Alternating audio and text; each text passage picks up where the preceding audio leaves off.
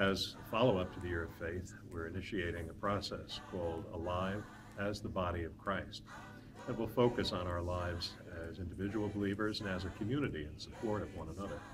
We'll be asking parishioners from time to time to share their stories and experiences of how they have felt the presence of God in their lives and how they feel it has influenced them in their daily lives as disciples.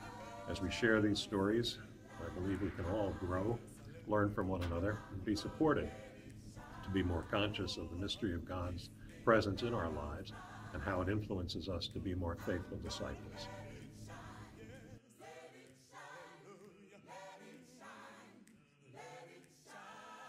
I'm Shannon Talon. I'm a married mother of 3 busy school-age children, and I've been a parishioner at St. Michael's for 12 years.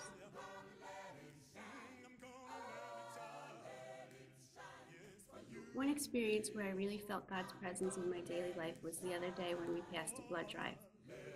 It was just after school, and we were in between baseball and taekwondo, and I thought, you know what, I have 3 healthy kids in the car, and not everybody can say that. And they're really a gift from God. So we pulled over, everything else waited. I gave blood, the kids had cookies for dinner, and everything else waited, and it was okay.